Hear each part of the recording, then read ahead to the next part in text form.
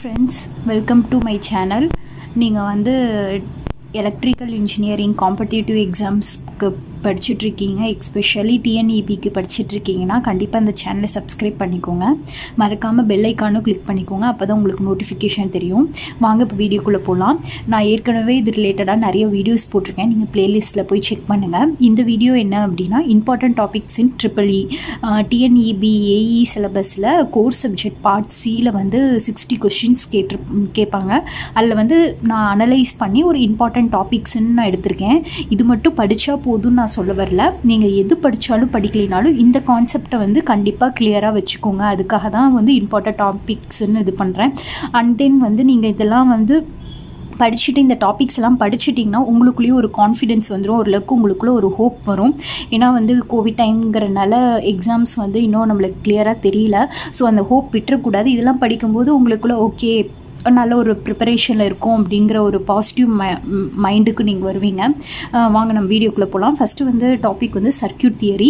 இதில் வந்து நான் ஏற்கனவே சர்க்யூட் தியரி ரிலேட்டடாக எப்படி படிக்கணும்னு அந்த சிலபஸ் வச்சு இது பண்ணி ஃபஸ்ட்டு டாப்பிக்கும் நான் அப்லோட் பண்ணியிருக்கேன். அதை போய் நீங்கள் செக் பண்ணி பாருங்கள். ப்ளேலிஸ்ட்டில் போய் சர்க்யூட் தியரியில் பாருங்கள். இதில் இப்போ இம்பார்ட்டன்ட் டாபிக்ஸ் அப்படின்னு பார்த்தீங்கன்னா Ohm's law, KCl KVL law and star delta connection.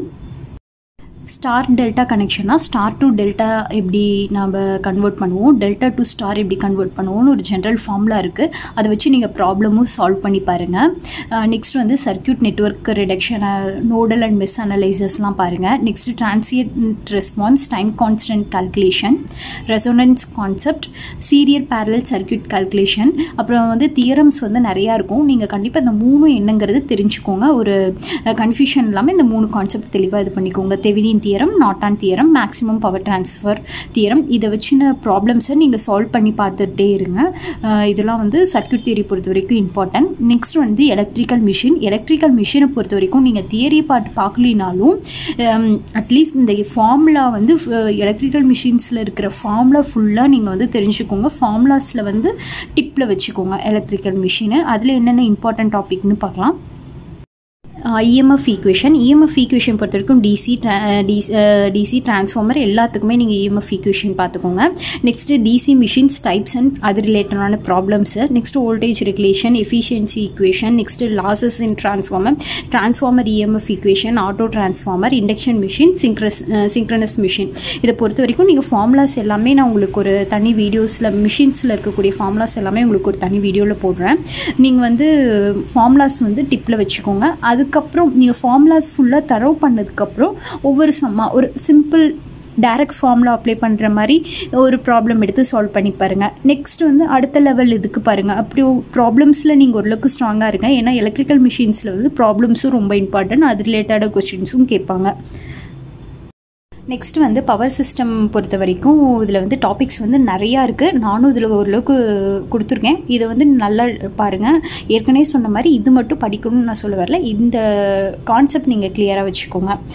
Transmission line parameters, load flow analysis, corona effect, various line fault analysis, per unit quantities, relay types, single line diagram, positive, negative and zero sequence, string insulator efficiency, power factor correction, bus admittance and impedance matrix. இதெல்லாமே வந்து power சிஸ்டமில் concept வந்து என்னங்கிறது கிளியராக வச்சுக்கோங்க. Next வந்து control system signal flow graph, transfer function, steady state error calculation. இல்லைன்னா இது ஃபார்முலாஸ் மாதிரி தான் இருக்கும். இது எல்லாமே சிம்பிள் கான்செப்ட் தான். Boat plot, polar plot, block diagram, root locus, நைக்விஸ்ட் criteria, compensator, state space approach, இது எல்லாமே. நெக்ஸ்ட் வந்து பவர் எலக்ட்ரானிக்ஸில் வந்து current and voltage characteristics of ஸ்விட்சிங் டிவைசஸ், அந்த வேரியஸ் ஸ்விட்சிங் டிவைசஸ் அது என்ன டைப் ஆஃப் டிவைஸ் அதுவும் பார்த்துக்கோங்க. Next chopper output equation, inverter response, bulb with modulation. Next digital எலக்ட்ரானிக்ஸை பொறுத்த வரைக்கும் நம்பர் சிஸ்டம், இதெல்லாம் வந்து ஈஸியான டாபிக் தான். இது ஜஸ்ட் நீங்கள் கோ த்ரூ பண்ணிக்கோங்க. Number conversion, logic Gates, K-map, Boolean simplification, complement, flip flop, counter, mugs and decoder. Next வந்து micro processor and micro controller. இதில் வந்து instruction set, machine cycles, addressing mode ரெண்டுலேயுமே அதுதான். நெக்ஸ்ட் இது மைக்ரோ கண்ட்ரோலில் வந்து instruction set, programming and applications. So இந்த டாப்பிக்லாம் வந்து நீங்கள் வந்து என்னடா நிறையா டாபிக்ஸ் இருக்க மாதிரி உங்களுக்கு தோணும். ஆனால் நீங்கள் ஒவ்வொரு டாப்பிக்கை எடுத்து பார்க்கும்போது எல்லாமே சிம்பிள் டாபிக் தான். நீங்கள் வந்து எடுத்து இதை வந்து நோட் பண்ணி இது மட்டும் படிக்கிறனாலும் நீங்கள் ஃபஸ்ட்டு இதை கவர் பண்ணிவிட்டு அடுத்த லெவல், இது எல்லாமே ஈஸியான லெவல் தான். அடுத்த லெவலுக்கு நீங்கள் இன்னும் ஸ்ட்ராங்காக ப்ரிப்பேர் பண்ணுங்கள். அப்படி இல்லையா, இப்போ வந்து நீங்கள் ஃபஸ்ட்டு மைக்ரோ ப்ராசஸர் எடுத்திருக்கீங்க அப்படின்னா மைக்ரோ ப்ராசஸரில் இந்த டாப்பிக்கை கவர் பண்ணிவிட்டு அடுத்த டாபிக் போங்க. இல்லாட்டி எல்லாத்தையும் ஒரு டைம் கோ த்ரூ பண்ணிவிட்டு இதை வந்து கொஞ்சம் ஸ்ட்ராங்காக வச்சுக்கோங்க. அப்படி வந்து படிங்க. இப்போ அதே போல் வந்து கண்ட்ரோல் சிஸ்டம் படிக்க போகிறீங்க அப்படின்னா இதில் வந்து சிக்னல் ஃப்ளோ கிராஃப் கவர் பண்ணுங்கள் ஃபஸ்ட்டு. அடுத்து ட்ரான்ஸ்ஃபர் ஃபங்க்ஷன் படிங்க. இப்படி ஃபுல்லாக இந்த டாபிக் எல்லாம் படிச்சுட்டு அப்புறம் ஓவரால் சிலபஸில் எல்லாம் கவர் பண்ணிட்டோமா அப்படின்னு பாருங்கள். அதுக்கப்புறம் அதில் ப்ராப்ளம் சால்வ் பண்ணி பாருங்கள். அது மாதிரி எல்லாமே கவர் பண்ணுங்கள். இந்த வீடியோ உங்களுக்கு யூஸ்ஃபுல்லாக இருக்கும்னு நினைக்கிறேன். மறக்காமல் சப்ஸ்கிரைப் பண்ணிக்கோங்க. தேங்க்யூ.